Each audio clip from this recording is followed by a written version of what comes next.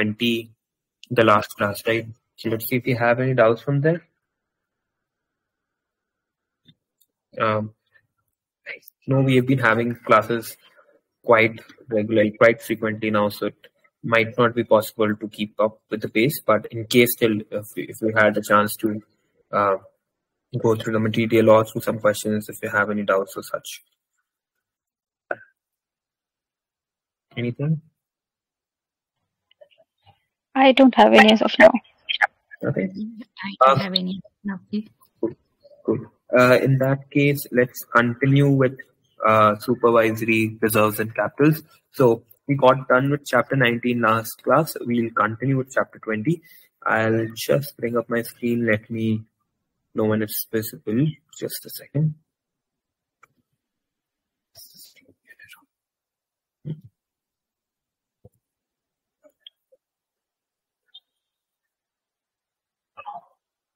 Yeah, screen visible? Yeah. Perfect. So we'll continue with the last, like the theme of the last chapter, where we're talking about supervisory reserves and capital. So we all discussed extensively last class about how different regulations use a mix of reserves and capital, solvency capital requirements in order to determine the total amount of assets that a company should hold to back their liabilities, in particular insurance companies. Now, like, we'll again touch base upon that topic in this chapter, but to start off with it, let's just consider the broad assumption sets that we were discussing in the previous class. So if we look back at it, we were mainly talking about the best estimate and reserving set in the last class, right? Talking that the reserving set is a more prudent assumption set as compared to the best estimate set, and the best estimate set is something which does not have any inbuilt prudency. It just projects what is most likely to happen in the future. So there are 50% chances that that particular thing that we have set as an assumption in the best estimate assumptions will happen, and 50% chances that that particular thing would not take place. So we have a 50% chance of the best estimate assumptions occurring and not occurring. That is what a best estimate set of assumptions, also something that we'll refer to as a market consistent set of assumptions in this chapter. Now, one more reserving set, not reserving set as such, but a assumption set that we did not talk about extensively last class was a pricing set. The pricing assumption set is basically the set of assumptions on which the company undertook its pricing exercise. What do I mean by undertook its pricing exercise? It means the set of assumptions the company used in order to set its premiums. So while developing the product, while designing the product, or at follow-up pricing activities, the set of assumptions that an insurance company used to decide its premiums is what we call as a pricing set of assumptions. Now, it's written that a pricing set of assumptions is prudent as compared to the best estimate set of assumptions. Why do you think so that would be the case? Why would a pricing set of assumption would generally be more prudent as compared to the best estimate set of assumptions?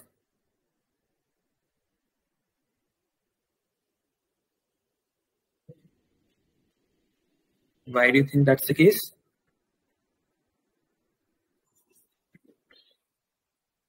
Is it because of the unpredictability that we have about the future, and we need to make sure that we set aside enough reserves to ensure that we can pay claims and generate profit at the same time? Yeah, so about there, so pricing set is basically used to set your premiums, right? So the main concern while setting your premiums is whether you will be able to generate enough profit in your business or not. At the end of the day, when your a tranche of contracts is complete, you should be able to generate enough profits out of it.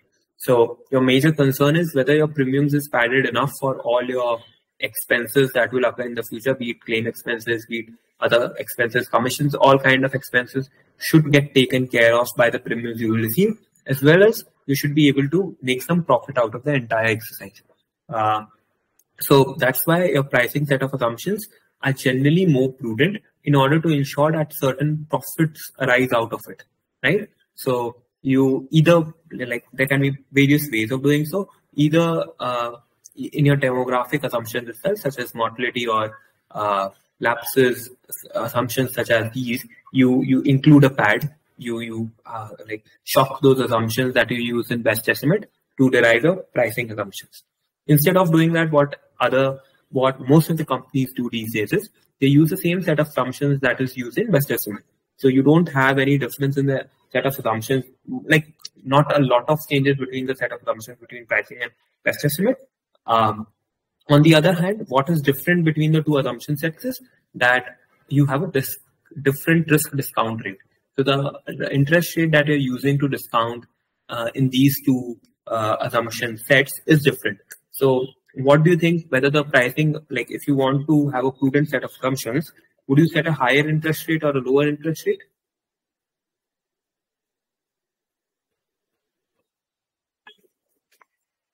Prudent set of assumptions, but have a lower interest rate or a higher rate of interest rate?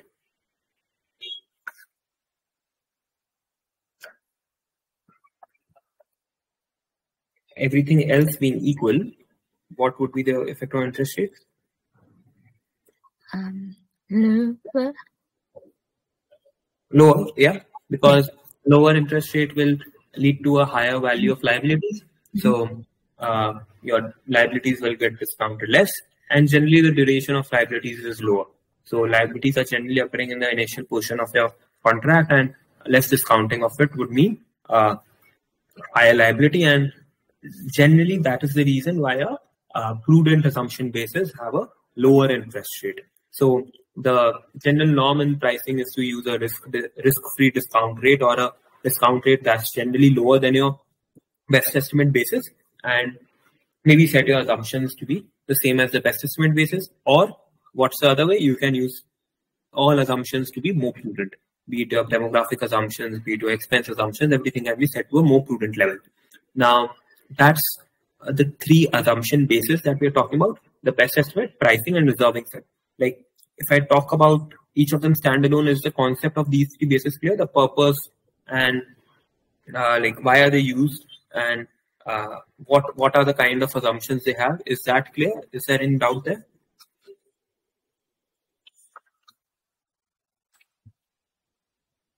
Cool. If there are no doubts, the last part of this particular thing, why are we talking about these key assumption sets, is the point that at times the reserving set can be the same as the pricing set as well. Now, we know, we studied about it in last class, that in certain legislations you have cases where the reserving set is equal to the best estimate assumption set, and you have stricter solvency capital requirements, right? And in some legislations, you might have a padded up reserving assumption basis. So you have certain prudent assumptions being used, and your solvency capital requirements are slightly less stringent. So here, because we know that the pricing set of assumptions have already been set as a prudent set of assumptions.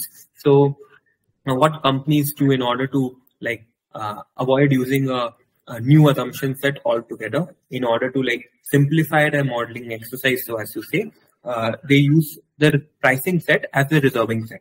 So because the pricing set already has certain pads built into it, they'll use that as a reserving set to be used for calculating reserves as well. But again, this can be very subjective, because we assume that the pricing set of assumptions is already prudent. We assume that the prudency set into the pricing assumptions is enough for setting reserves, enough for the regulator as advised by the regulator to set up reserves. So a number of ifs and buts are here, but yeah, in certain companies you'd see that pricing assumptions are also being used for calculating reserves. That being said, it largely depends on what the regulator says. If the regulator wants a more padded set of assumptions, you'd have to go with that. If the regulator, like in European Union, wants you to use the best estimate set of assumptions, you'll have to do that. So it all depends on the regulator, but the entire point of discussing these three assumption sets was that in certain markets where the regulator is not very stringent about what kind of reserving assumptions you want to use, you can have a reserving set that's the same as the pricing set as well, because the pricing set already has some prudency built in. Make sense? Any doubts?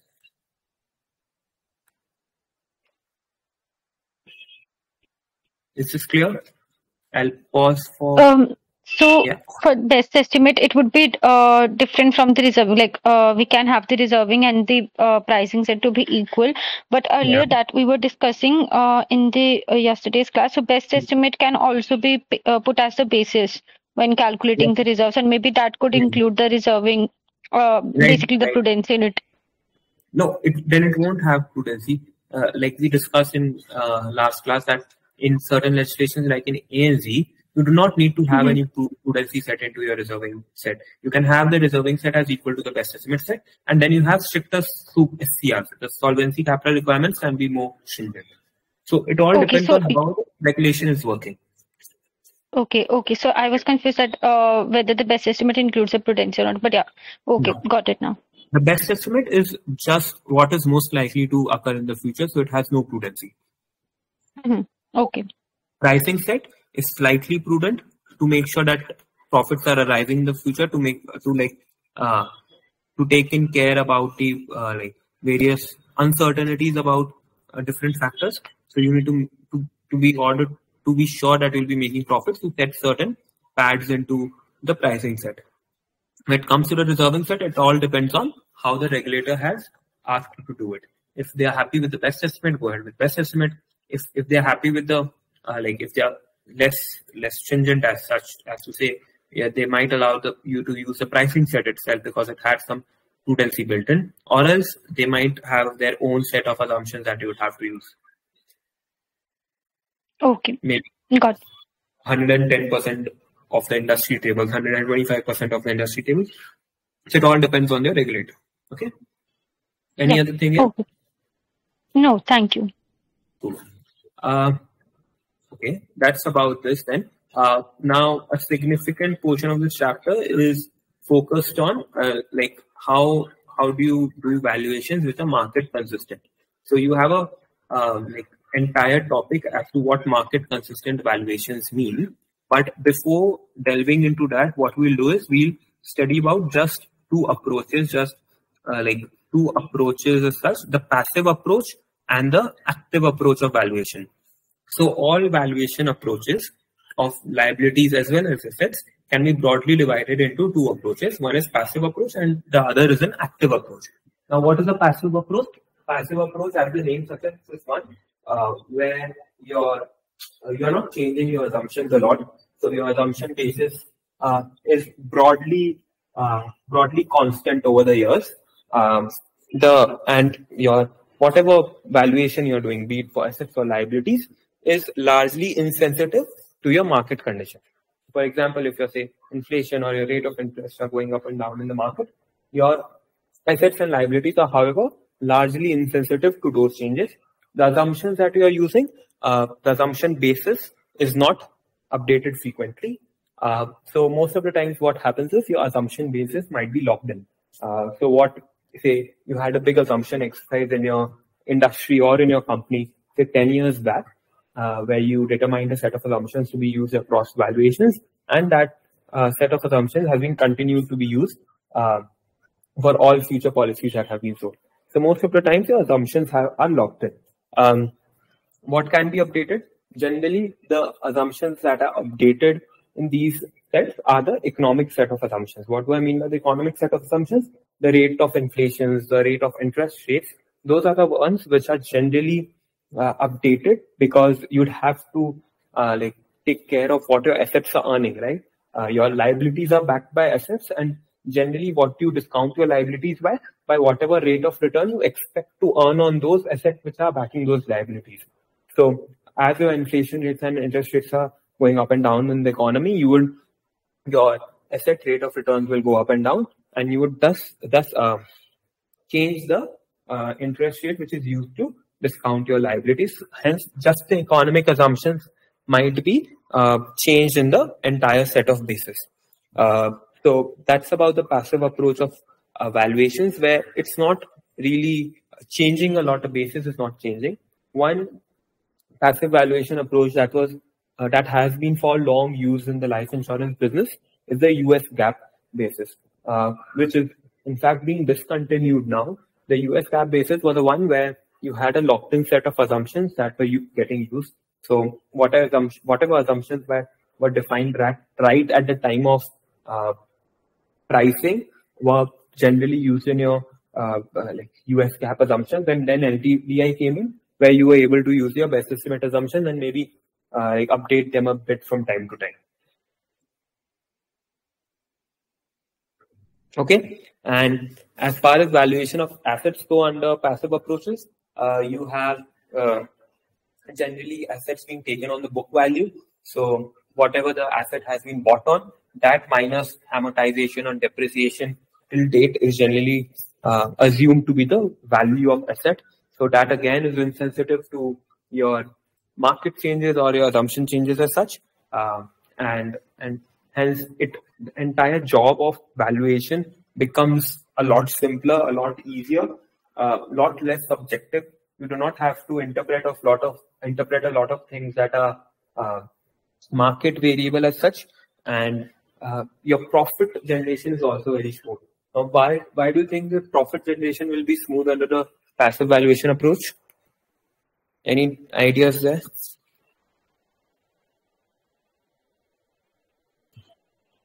Why do you think that the passive valuation approach will lead to smoothing of your profits?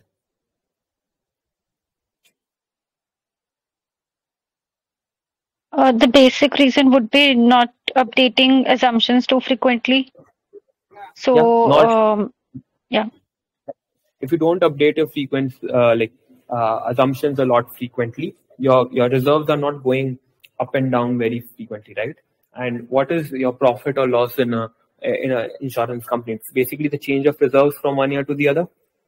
If your reserves or valuation of your value of your liabilities is not varying a lot, it's staying not as to say constant, but the decline or the increase is smooth, then a lot of things then your emergence of profits will also be smooth.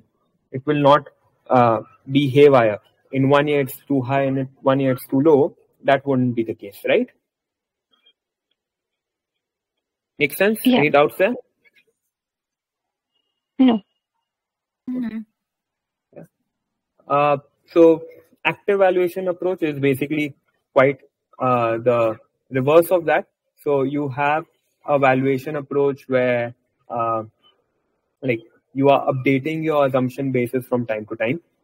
Your reserves are broadly very very frequently being updated, and your reserves are very sensitive to any market changes that are occurring as well.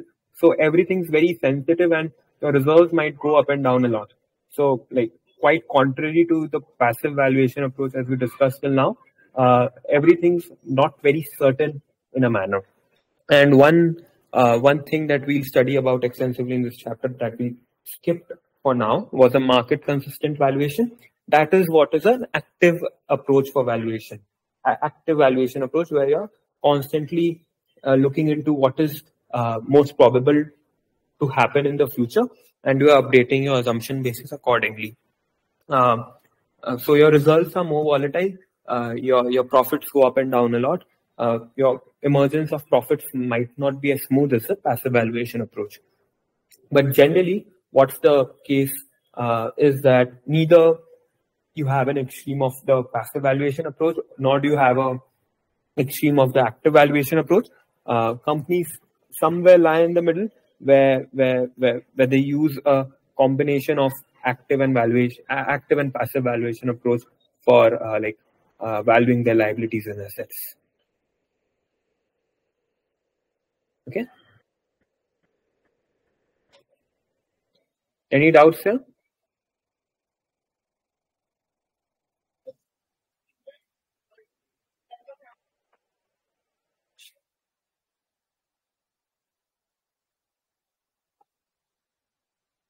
Any doubts?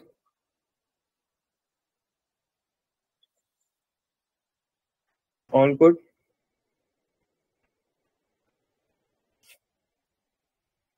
Yeah. Yeah. Thanks. Cool. Yeah. Anushka, all good? Can we go into the next part? Yeah. Perfect.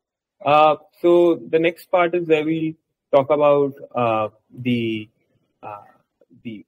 like market consistent value of a consistent valuation of liabilities. So we'll mainly focus on liabilities here, like how do we conduct a market consistent valuation approach. So like the name suggests, you will try to find what market value you can sell the particular asset or liability for and try to value it at that particular value. So if I were to value a particular asset in a market consistent valuation, I'll try to see at what value can I sell that particular asset in the free market right now for, and that becomes a market consistent valuation of that particular asset. Okay. Similarly for liabilities, if I were to like find a market consistent value for that, I would see like what is the value I can fetch for it right now. So what is the value I would have to pay for it to sell that particular liability, and that would become the market consistent valuation of that particular liability. However, most of the times a market does not exist for most of the liabilities, especially for an insurance company, because the liabilities are packaged products such as like annuity business or term insurance business or endowment business. So a ready market for these assets and liabilities is not available. So it becomes very difficult, not like impossible, but yeah, a difficult task as such to be able to value such liabilities. So what does the company do? Like it would project all the cash flows and parameters according to its best estimates, and then take a risk-free discount rate to calculate the present value, and that would become the market consistent valuation of those liabilities. It's a broad concept clear? Like what is market consistent valuation, where you are coming from, what's the idea? Yes. Yeah. So here we talked about, sorry guys, just give me a second.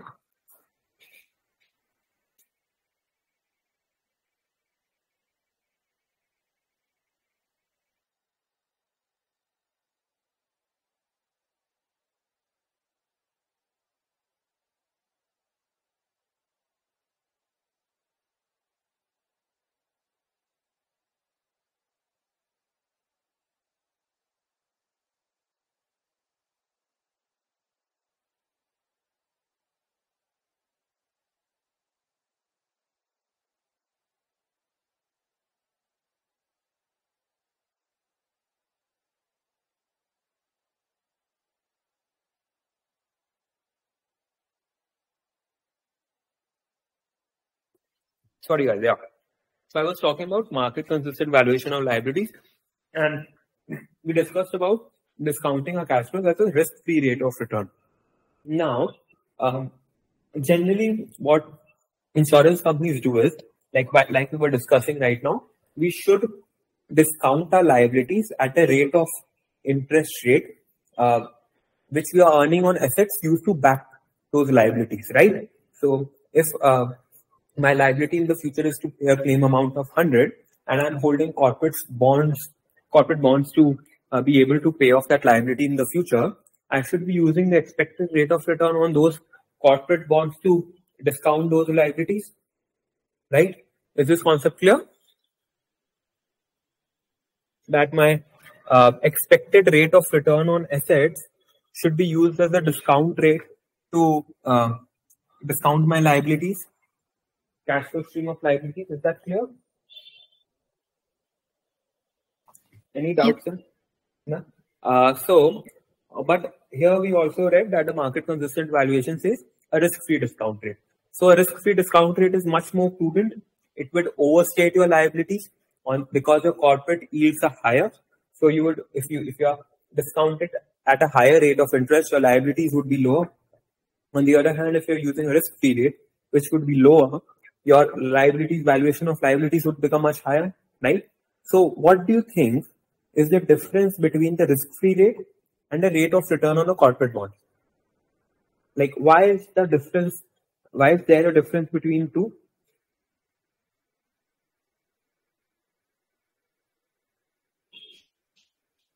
Why is there a difference between the risk-free rate, which is generally the rate on a government bond, and the rate offered by a corporate bond?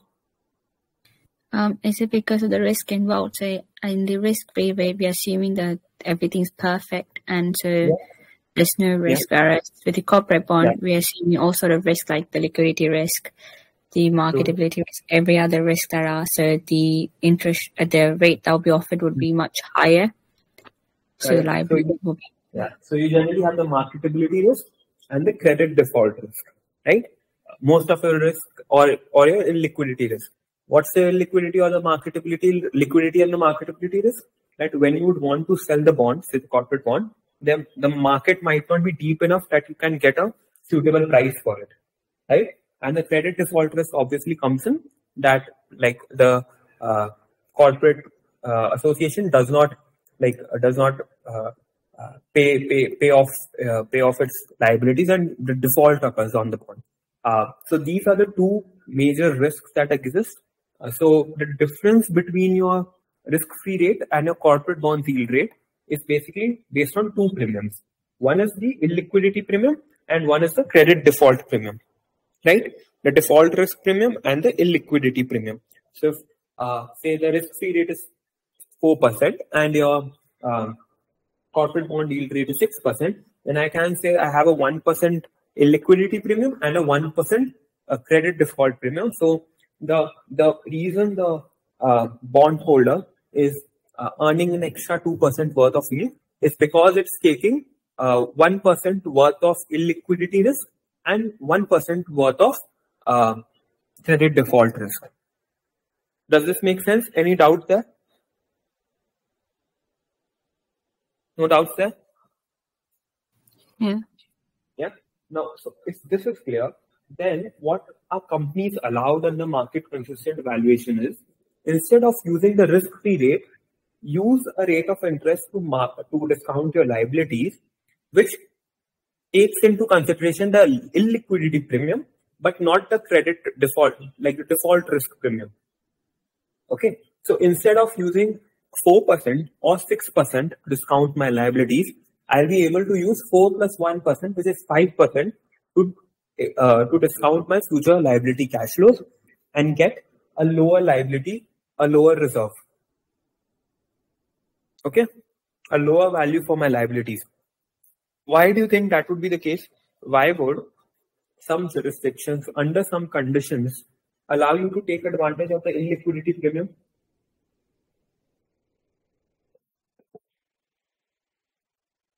And why would the illiquidity premiums be something which the regulator would say, okay, you can add this to the risk-free rate and then discount your liabilities and can have a lower amount for your liabilities? Why would that be the case? Any ideas there? Maybe to reduce the. Yeah, sorry. No, go ahead. Yeah, so maybe in order to reduce the prudency in the calculation, maybe so that the reserves are less prudent. But why? Like, why would they be comfortable with that? The end goal of a regulator is to protect the interests of consumer. Is it because the corporate companies can then use that extra or these like the opportunity cost, rather than putting that cost there, they can use that cost to maybe come up with a better product, so the regulator might be okay with that? Not exactly. Like, think from the point of view of just discounting and valuing these liabilities. Like, so most of the time, like, why does the liquidity premium exist in the first place? Because if you want to sell the asset before maturity, it might be so that the market value is lower or higher, and you might not get the desired rate of return, right? That's the liquidity premium. That is in the case of a distressed sale, like sale of the asset before its maturity. At maturity, you know you would get this value from the corporate owner. But in the case of a sale before maturity, the price is uncertain, right? The price you would get in the market. Yeah. So because of that uncertainty, you are getting that illiquidity premium. Now, what if the bondholder or the insurance company is holding this asset to maturity no matter what? It knows that I'll be holding these corporate bonds till the end of till it matures. If it's a 20-year bond, I'm going to hold this bond for 20 years no matter what. My other residual cash flows can be met by something else. Can be met by some other asset. So in that case, I'm no longer worried about the marketability risk or the liquidity risk, because that would in no condition affect me, because I would be anyways holding this particular asset till its maturity. Does this make sense?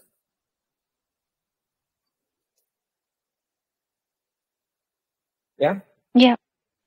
So are we saying they wouldn't care about the illiquidity because some people will hold it till maturity? Yeah, because they'll be holding, like the insurers would be holding it till maturity. Okay. Yeah. So they would anyways not be concerned about whether of a distressed sale of the price they would be able to fetch if they would have had to sell that bond before the maturity. Okay. Yeah. Yeah. So in that case, what the regulators tells is, I know you are holding assets till maturity, so why don't you add this illiquidity premium to your risk-free rate? I don't want you to unnecessarily hold a higher reserve, although you are holding long-term assets till the maturity. So you can go ahead and add a additional rate, interest rate to your risk-free rate, which is the illiquidity premium, and you can use that particular rate to discount your liabilities to get a lower value of your liabilities. Now, does it make sense? About like the entire logic of having by increasing the discounted for valuing the liability, they are actually reducing its present value. That's something going on. Okay. Yeah, exactly. Okay. So instead of using a risk-free rate, you are using risk-free rate plus the liquidity premium, because you're backing your liabilities with assets which you'll hold till maturity. So that's the reason most of the jurisdictions have a lot of, again, conditions in place, like when can you add this illiquidity premium to your risk-free rate in order to discount your liabilities. And most of the cases, it's when you're holding really long-term liabilities, which you'll hold till maturity. If you're not holding your asset till maturity, or if you have plans to sell the asset before, then you might not be might not be able to add this illiquidity premium to your risk-free rate. All good? Makes sense?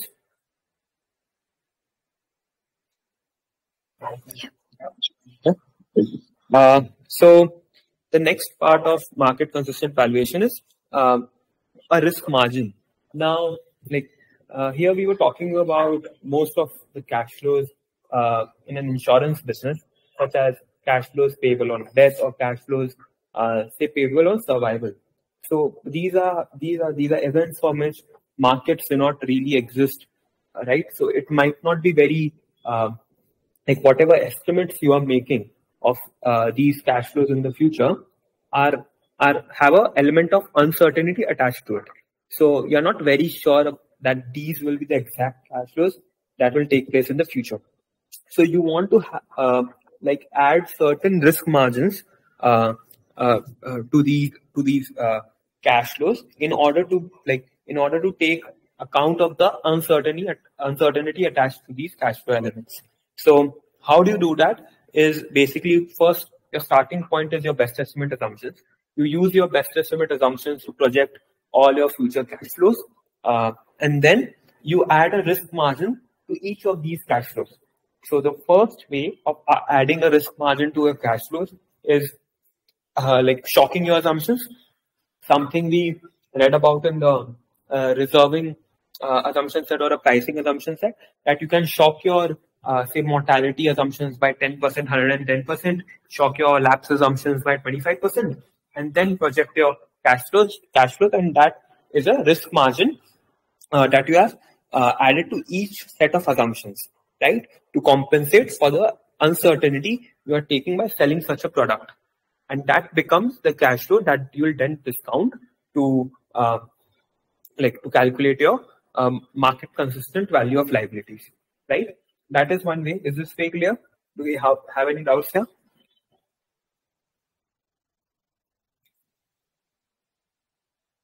Any doubts on no doubts? Okay. Now the next method is slightly more typical in a sense, which is called a cost of capital approach. Now, in a cost of capital approach, the first step of adopting deriving the cost of capital in a sense is to project all your required reserves in the future. So you'll project what is the required reserve at each point of time. Now you can do this using the reserving set of bases that you already have. You have a reserving set, and you will use that reserving set to calculate what is the policy reserve that needs to be set up for a particular tranche of policies at every point of time in the future. Okay. Once you have the amount of reserve that you need to set in, hold at each point of time, you will multiply each of these amount of reserve by a certain rate of interest rate, which is called the cost of capital. Now, what is the cost of capital? Now, again, the cost of capital rate is very subjective. You can have a number of ways of deriving it, but the best way of thinking about it is if you are not using this particular money which you are setting aside for as a reserve now, what could have been a better use of it? What could have been the next best use of it, right? What happens with money which is set aside as reserves in companies? They have to be invested in extremely risk-free assets, so you'd be earning just a risk-free rate of return out of them. But what if they were not invested in this risk-free asset? What if you were not selling this insurance policies? What if you did not have to set up this reserve? So instead of that, what would have been the next best alternative you had, where you could have earned a certain rate of return? So take that rate of return, subtract the risk-free rate of interest rate from that, and that becomes the cost of capital of investing it in this particular business, of setting reserves for this particular policy. It will multiply each of those required reserves at future point in time with this cost of capital interest rate that we've calculated. Is that clear? First, we project the required capital each point of time, and then we multiply that by the cost of capital. What is the cost of capital? Cost of capital is nothing but the next best alternative, or the opportunity cost of investing it here, of investing it to set up these reserves, and we subtract the risk-free rate of return, because the reserves are generally invested in extremely risk-free assets. So once we do that, we get the cost of capital rate of return. So we multiply each required reserve by the cost of capital, and we get a certain amount at each point of time in the future. Now, once we have that, we discount that using the market consistent discount rates. What is the market consistent discount rate? Risk-free rate adjusted for liquidity premiums, if any. Now, what you get now discounted basically becomes your risk margin. The market consistent discounted was the risk-free rate adjusted for what? Illiquidity premium. When the entire exercise where you are adding the liquidity premium back to a risk-free rate. So that is the cost of capital approach. You calculate the required reserve at each point of time, so using the reserving set that we have already put in place. Then you multiply that by a cost of capital rate, interest rate at each point of time, and then finally discount that using a risk-free rate, like the market consistent discount rate, which is the risk-free rate plus the liquidity premium, if any, which we discussed. So do we make assumption about the cost of capital rate for every point in time in the future? Or is it the same rate that we assume in the future, or does it change for every year? It can in fact change for every year. So you can have a term dependent cost of capital. Okay. Yeah.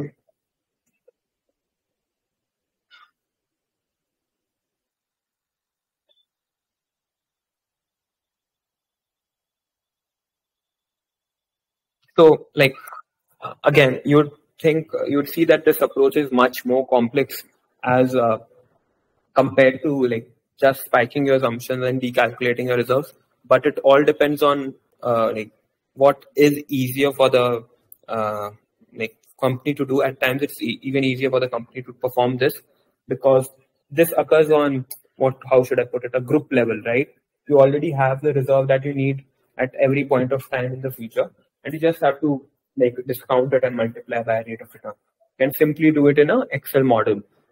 But when it comes to spiking your assumptions and then running your projections itself, that might involve running actuarial models and might involve a lot of time and cost. So it all depends on what capabilities a particular company has, what is easier for them to run, and what the regulator is happy with. Like if all three boxes are ticked, they can go with anything which is most comfortable for them. In some jurisdictions, in some regulations, it can be as simple as just multiply your reserves by a certain percentage. If you're holding 100 reserves right now, add another 10%, that becomes your risk margin, and that's your market consistent valuation of liabilities. But again, it is very subjective. It differs a lot from a regulator to other. It differs a lot from one company to other within a particular regulation, within a particular jurisdiction. Hence, it also becomes important to check what valuation basis companies are using when you're comparing balance sheets of different companies. Because like companies that are using different valuation basis might have might portray the same thing on the books, but the real financial health of the companies might differ a lot from each other. Yeah. Any doubts here about risk margin?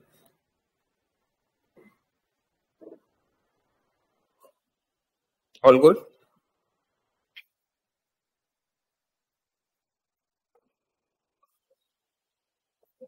Cool. The last part of the chapter is about solvency capital requirements. Now, we discussed briefly about this in the last class, like what are solvency capital requirements. So solvency capital requirements is basically the insurer is required to set up this over and above the regulatory reserves in order to make sure that they're able to meet the future claims as and when they arise, even in the adverse situations. So there might be a number of ways of calculating this. So we'll focus more on how we can calculate this in this particular chapter. In the last class, what we discussed was how the reserves and SCR interplay with each other. That there can be jurisdictions where your regulatory reserves might be high, SCR is more simple, less stringent. And in some regulations, you have just a best estimate set of reserves, like use the best estimate assumptions, get your reserves calculated, but you have a more complex way of calculating your solvency capital requirements, which is generally more stringent. Right? Any doubts? Just a quick question on that part where you mentioned that we are adding up the SCR over and above the best estimate. So, as you highlighted earlier as well, but the best estimate assumption is something that is looking into the future of the company, and that's why it's not including the prudency in it, right? Right. Yeah. Okay. Yeah. So the prudency can be built into your reserves into like so what is the final motive of a regulator? The motive of a regulator is if your present value of liabilities is 100 rupees, you should somehow hold at least 160 worth of assets. Okay, 100, 160. Now it can ask you to set your reserves at just 110 and solvency capital requirement an extra 50, bring it up to 160. It can ask you to set your reserves at 150 and solvency capital requirements of another 10 to bring it up to 160. It can ask you to set your reserves at just 100. Keep your reserves just at what your best estimate reserves are, which is 100, and bring up your total capital requirement to 160 by a 60 of solvency capital requirement. So it can be it differs a lot. There are regulations which exist that do both stuff. So it's very difficult to comment on what each might be doing. You have regulations where both the extremes also exist and a mix of both also exists. Okay, but not every time the insurance company faces the uncertain events like the extreme events. So would the company release SCR in any time to the free asset, or it holds it every time whenever doing the reserve calculation? So generally, companies would have try to keep a level business, right? Whatever business is going off the books, you would try to sell at least that much amount of new business. Right, that would be the motive of a company. So you'd see that most of these reserves stay constant over time. In a sense, if the amount of new business that they're selling is not greater than the amount of business that's going off the books. So generally, you would see that the SCR is going up, the total amount of assets is going up. But yeah, you might have situations where the SCR is getting released, becoming free capital for the company, basically assets which are over and above the SCR. Okay. Yeah.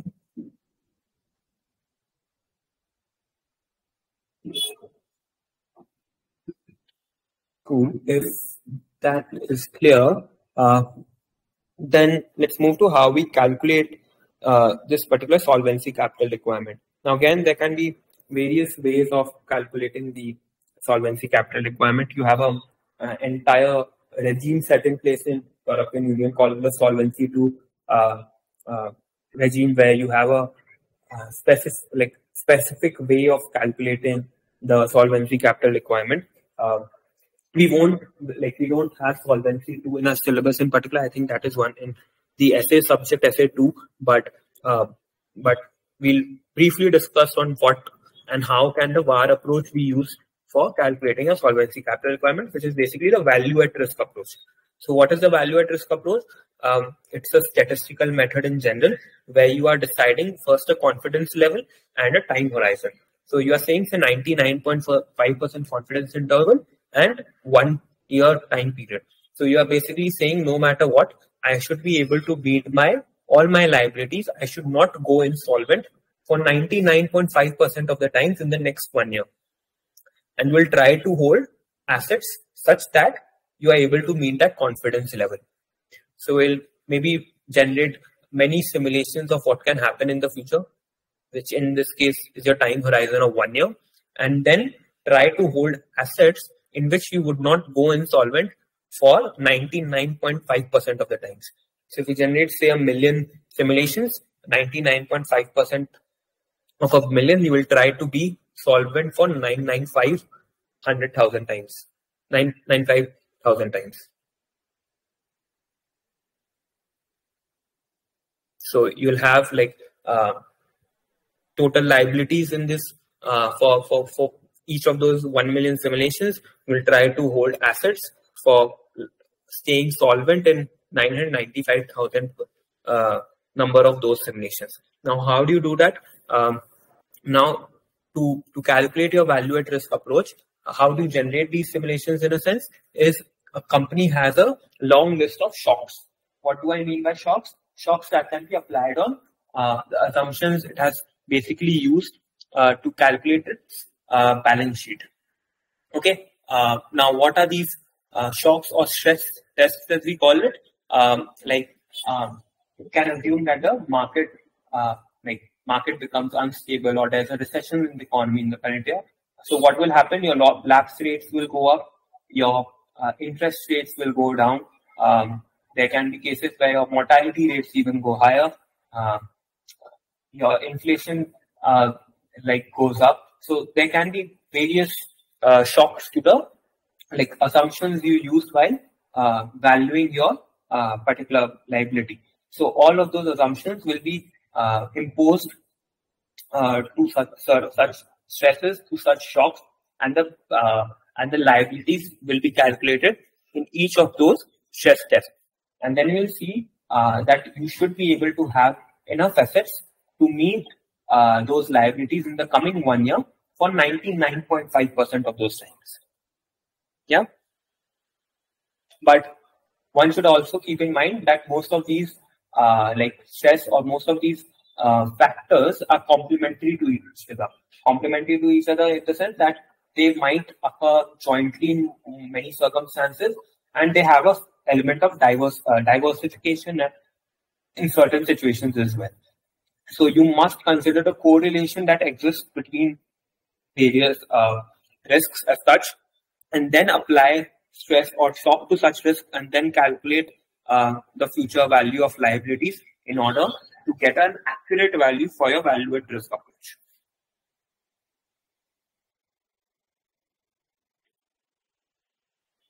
Does this make sense?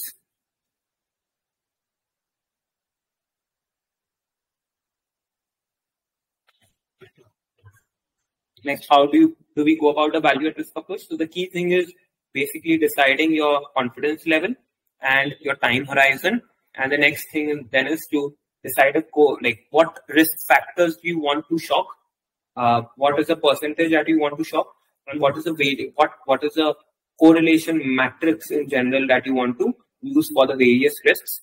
So you'd be able to generate as many simulations as you need, and then decide on a level of asset that would be enough to protect you for the confidence you have chosen, say at 99%, 99.5% of the times in the coming 1 year. All good? Does this make sense? Yes. Can you give an example of the correlation matrix, please? Correlation matrix is basically so like you were talking about when in economies in recession, you would have higher lapse rates, right? Yeah. So you might have two situations where you're increasing your lapse rate. So these are isolated shocks. One shock is one simulation is where you're just increasing your lapse rate. The other is when you're just say reducing your interest rates. Okay. These are two isolated incidents. But what happens in general is when an economy goes into a recession, your lapse rates will also go up because people are lapsing out on policies, and the government would reduce your interest rates. Yeah. So your rate of return on investment also go down, and people lapse out more on your policies. So you should be able. There's a certain amount of correlation that exists between these two risks, right? So you should also model a scenario where both of these things are happening together instead of in isolation. Okay. So it's just like how the lapse rate and the interest rate will happen together. So say if, like you said, if we go into the recession, the lapse rates will go up and the interest rate will go down. Likewise, because these two are somehow correlated with the recession, we come up with a situation like that. Okay. Yeah. In this way, you'd have certain data about all of these rates in the past, and you could derive a certain degree of correlation that exists between each of these factors, risk factors, and use that correlation as well to estimate the future simulations. Okay. Yeah. Yeah. That's fine. Thank you. Yeah. The final approach, apart from the VAR approach, you have something called the runoff approach as well. What is the runoff approach? Runoff approach is a more crude way of calculating this. It's basically you calculate the amount of capital that you need at the very inception, at the very start of selling out of your policy, so that you can cover the liabilities till the last policy goes out of your books. So you will keep stressing your risk factors.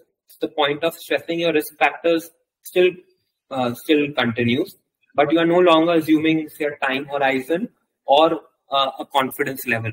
You're just saying I need to be able to meet all the liabilities till the very last policy goes off my book. So you don't have a confidence level, you don't have a time horizon. You just want to hold as much as possible to make sure you are never going out insolvent till the last policy is out of your books. Yeah.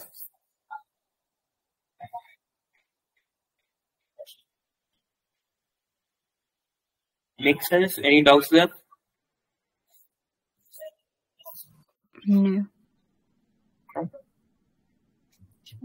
That's about this. I'll have to just check whether these are all the chapters we have in booklet 2 as well. If that's the case, you all can start with booklet 2. Yeah, I think we have covered all the chapters of booklet 2. We have covered asset shares. We have covered chapters 6 and 7 with profit distribution. We have covered the general business environment as well as supervisory reserves. So you have everything that's there in booklet 1 and 2.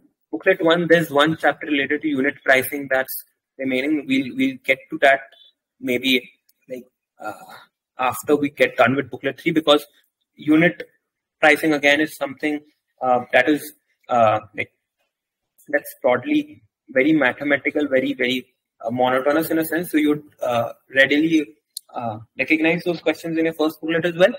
But booklet 3, booklet 4 would be like something that's more conceptually demanding. So we'll maybe focus on these two booklets in the next few weekends and then continue with